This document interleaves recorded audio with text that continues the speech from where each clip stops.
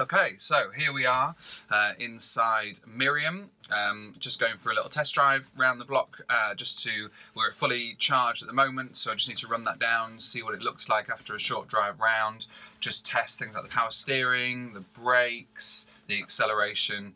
So here we go, ready to go. We are on, ignition is switched, we're on forwards, let's release that handbrake.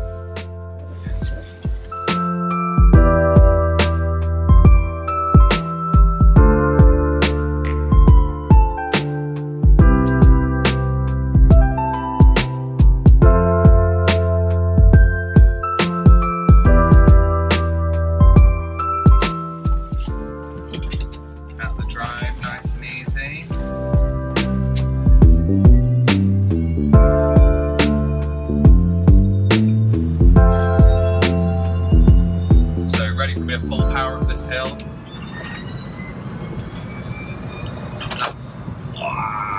That's silly.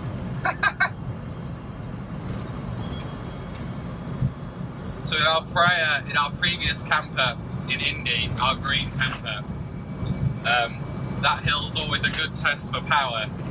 Just floor it and see what you get, and it's nowhere near what I'm getting here. I think the comparison is Indy can get something like 80 horsepower.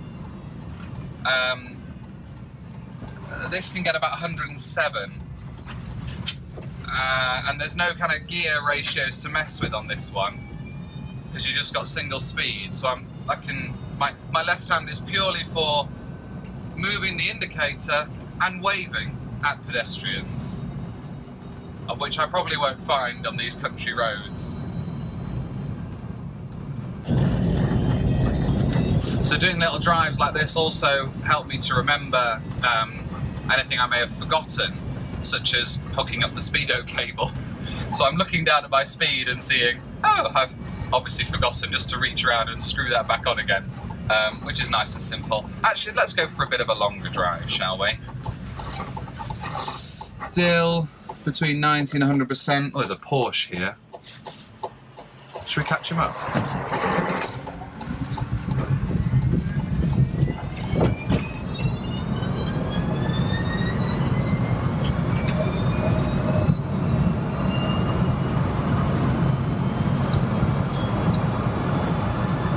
Still there.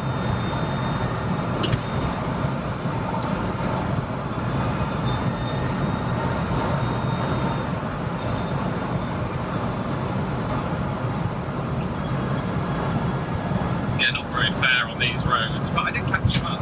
I'll give him that. Porsche's gone. Never mind. I wonder what people think around here. Occasionally seeing classic campers whizzing around the roads. They've been used to our green camper for a little while. Actually, I've had a few people come up to me literally while I've been out and about, and I haven't been out much, just every now and then pop into town to do a few jobs, and I'll do that as part of a test. So I'll take a camper out and run some tests as I go, just to keep everything running smoothly. And yeah, I think almost every time I've gone out, I've parked up and someone's come over and said, oh, are these the electric ones? So there's obviously people being aware of what we're doing.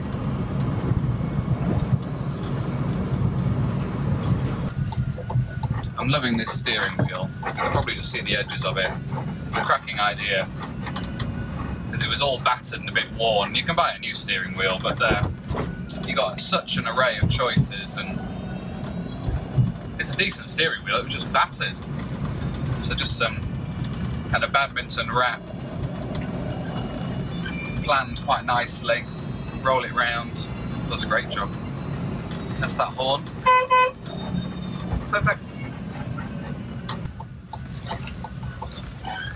Flick into reverse. It's that simple. Cameras come on the Alpine system, so I've got a really great view of what's going on behind.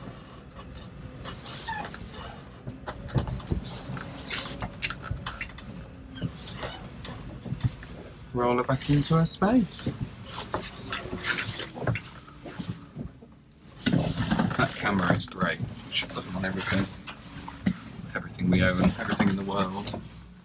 Power steering's doing its job. Perfection. There we go. So thanks so much for watching. Yeah, we're really proud of this conversion and it's due to go back to the customer very, very soon. So I'm trying to get some videos done before that happens so we can get it as a compromise, get it back to the customer but you know, kind of really like it and really enjoy it to get those final things finished off. If you've enjoyed this video, we would love it if you could share it on your socials, if you could like it and subscribe it if you're watching this on YouTube. Yeah, it'd be really great to spread the word. And also if you're interested in an electric camper conversion, there's all sorts of stuff that we're trialing in 2020. Really exciting stuff to get a lot more of these classic vehicles converted to electric.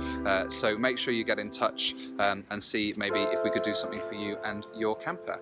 And if you're curious about the next camper, there she is. Catch you later.